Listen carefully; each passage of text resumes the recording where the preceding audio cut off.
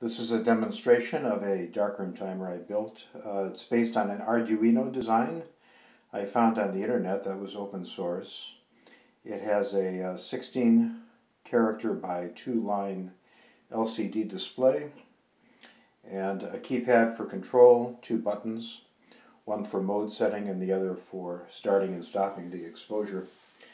And it's fairly basic. It has a linear mode, but it also has a f-stop mode that allows adjusting the exposure in terms of f-stops rather than in absolute linear time, which can be very handy because you're working in the same units that you would with a camera. So it lends itself to kind of a easier adjustment of exposure.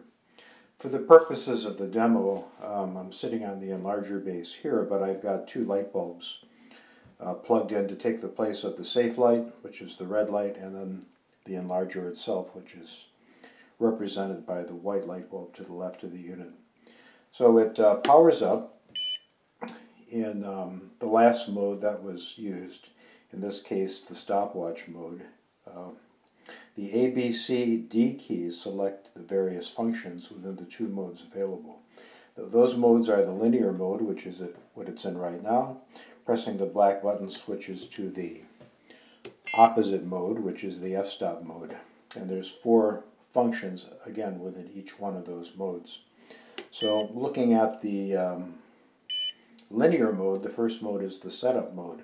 Within that setup mode, there is the option to turn the sound on and off. There's a beeper, the small hole here at the top of the case, that beeps every second during the timing functions and various other operating conditions.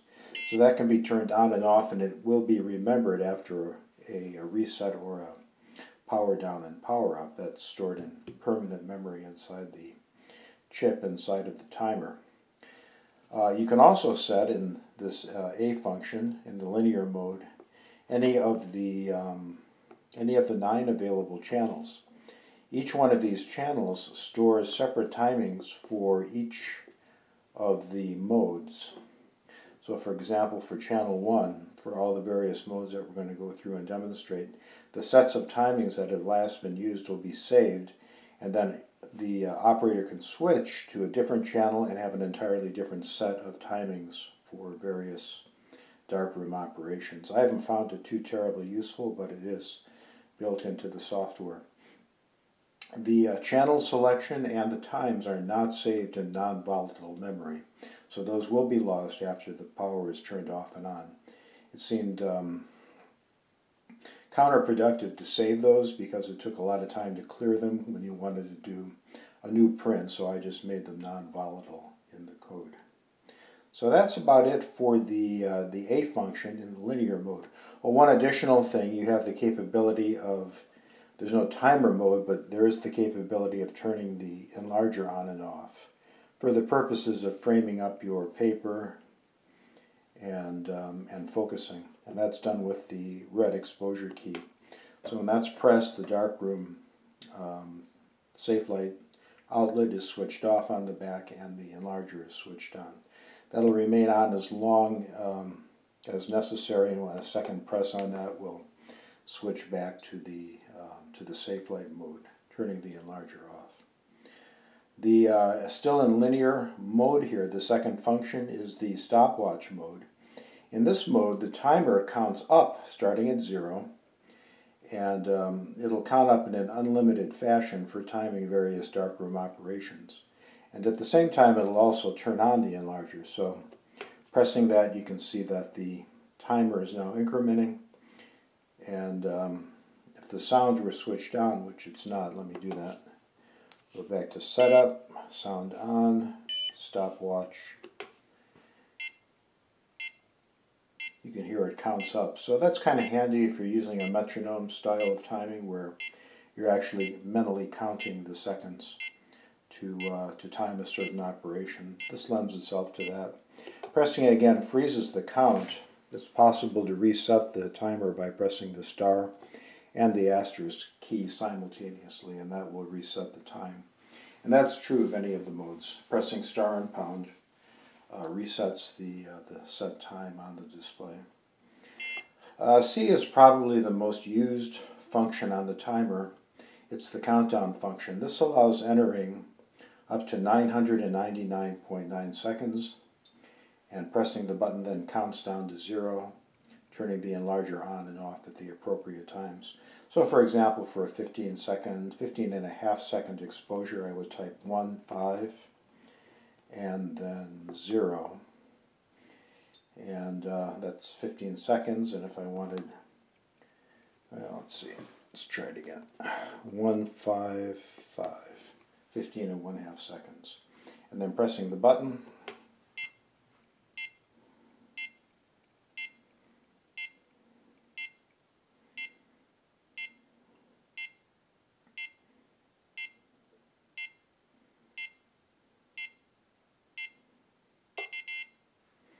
the final function in the linear mode is the D function.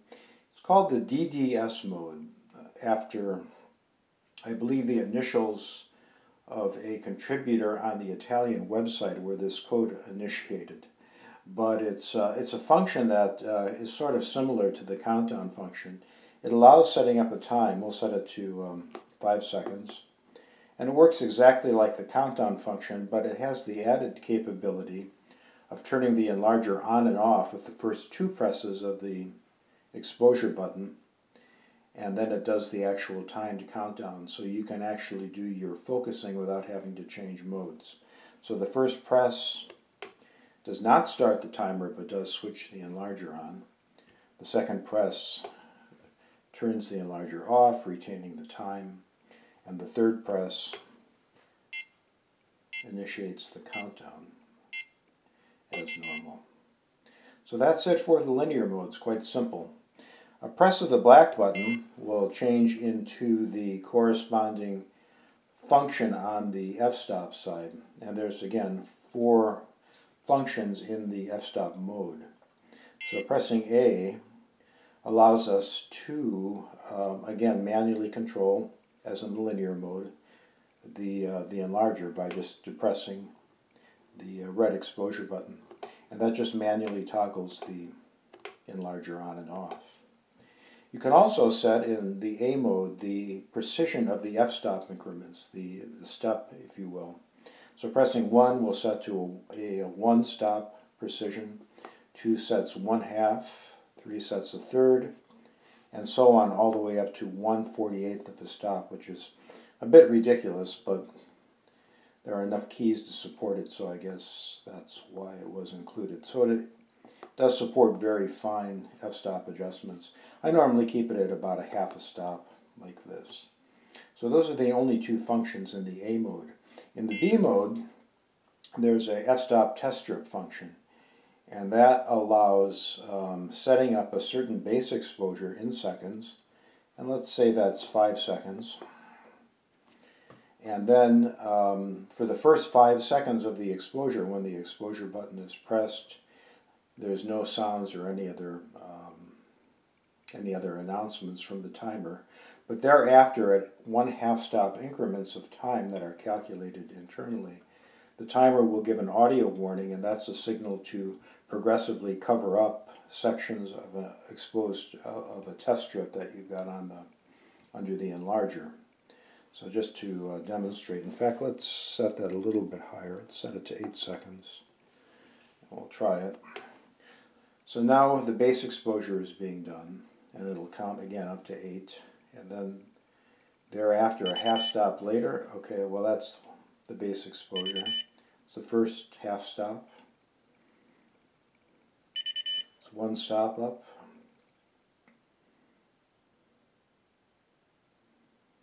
1.5 stops, and so forth. It'll just continually count upward until it's manually interrupted. So that's useful, again, for generating a test strip by progressively covering up a section of the paper as it's exposed, and provides test strip sections that are not in multiples of a fixed time, but actually in f-stop units. So if you're using the f-stop mode, that's useful, and then doing your final exposure. Normally that would be done with the C key, which is the f-stop countdown mode. Now this works identically to the linear countdown mode. So in other words, if I were to set 5 seconds, press the button, it would just do a normal countdown of 5 seconds. However, it is possible after developing and looking at your print that you might want to increase the exposure in 1/2 stop, in this case, increments. Pressing the pound key will increase the time in f-stop, so that the time increase is calculated using powers of 2, which is what f-stops are based upon. And you can press the star key to step back down again, so we're back at 5. And you can go downward and then back up again. Now, because of rounding errors that are inevitable in the Arduino, it is possible that you're going to accumulate some errors if you go up and down again. So it may be necessary to reset this timer if you're going up and down and back and doing a lot of manipulations. But for a straightforward addition or subtraction in the selected f-stop units, this can be quite useful. It can also be done to manually generate test strips by setting a base exposure of, say, 10 seconds, doing your exposure of one section of the sheet, bumping it up a half f-stop, which in this case would be 14.1 seconds, doing another section of the paper, and so forth. So that can be done as well. So very useful for adjusting your exposure in terms of f-stop. The the final function is function D, which is the f-stop burn and dodge function. So you can set, in this case, a base exposure, which let's say would be 10 seconds. And say we want to do a burn. Say we want to do a burn, we would press the pound key. That's going to give us a 1/2 stop burn. So by pressing that, you can see that the burn exposure is set to 5 seconds, which is half a stop from 10.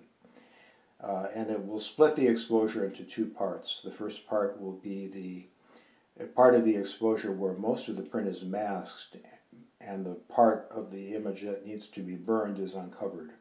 So you would place your mask accordingly, and then press the exposure key. So the half-stop burn interval is calculated. It turns off, and then your base exposure is displayed, which is 10 seconds. The mask is removed, and then the button would be pressed, and the balance of the exposure for the entire print would be done. The second function is, again in D, is accessed with the asterisk key, and that is the dodge function. By pressing that, 50% or half a stop down from the base exposure is calculated. And again, the exposure is split into 2, but with the opposite intent. So in this case, you would be using a paddle to dodge a section of the print that you wanted to lighten. So you would place your paddle or place your obstruction over the print. You would press the star key after entering your base exposure. That's going to give you an adjustment downward based on this f-stop increment. And then you make your initial exposure with the paddle in place. So now you've got half of your total exposure on the entire print, no exposure on the masked off area or the obstructed area. The balance of the 10-second base exposure is then 5 seconds. You would remove the paddle and then press it again, and that would perform the balance of the burn or of the dodge. So that's about it. The function set is pretty simple. It has very basic f-stop functions. It doesn't do multi-step memories or anything like that. It's all fairly manual, but I find it extremely understandable, and it's just a good basic unit. The unit itself was extremely simple to build. I developed the code on an Arduino and then transferred it into the Admega 328P chip, which some Arduinos are based upon. And that simplified the parts count for me, but it might be easier just to use a plain Arduino board. So there are some diagrams of the wiring on the Photrio site, as well as my modified code that supports the functions. There were a few bugs on the initial set of Italian website code that I picked up that was open source. So I've pretty well debugged those and corrected some of the timing calculation errors that were present there. They were fairly minor, but they did needed to be fixed for some consistent operation. So all in all, fairly nice little project. It's inexpensive. I think the keypad's about $2 on eBay. The buttons were about 50 cents a piece. The display was $4. The chip was about $2. And the support components probably totaled up altogether, probably about another $5 or $6. I did have the case available, and I just peeled off the back of the keypad and milled in a slot on the front of the case, and that just sticks onto the case. This is from an old power supply that I had lying around, and it happened to work out well.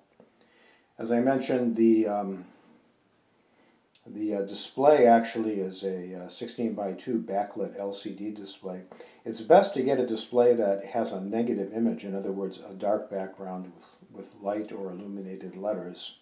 This one was blue because that's what I had on hand, so I corrected that problem in the darkroom by putting a piece of Rubylith filtering paper or transparency over the lens and then taping it with electrical tape.